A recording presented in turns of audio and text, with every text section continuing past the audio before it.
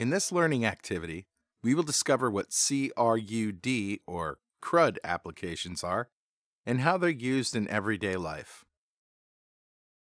Let's get right to it.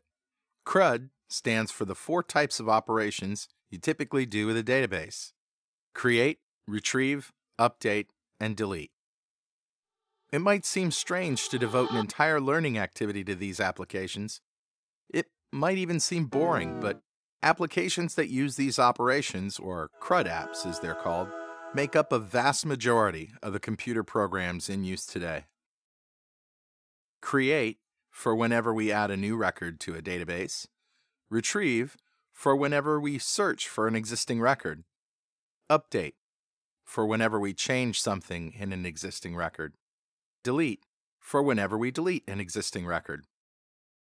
Let's look at some typical CRUD apps we use all the time.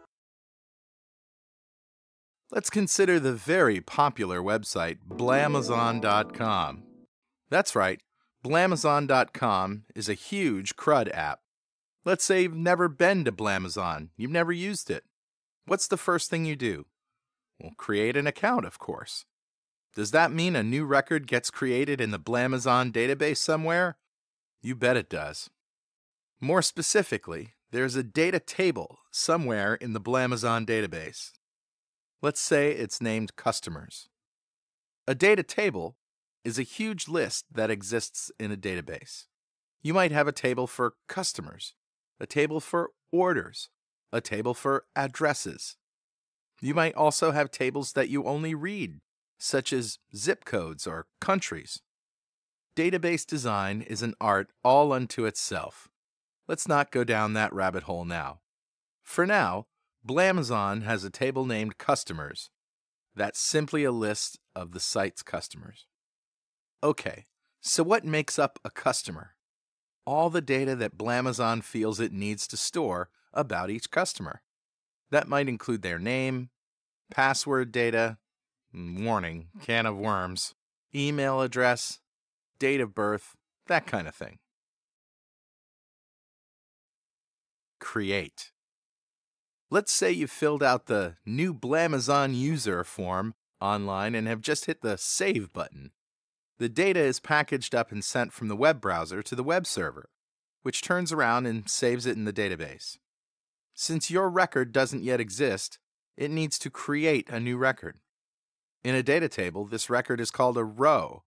Just like a ledger or spreadsheet, think of a table as having columns, name, email, etc., and each row is a different record. The SQL statement required to create a new record might look like this.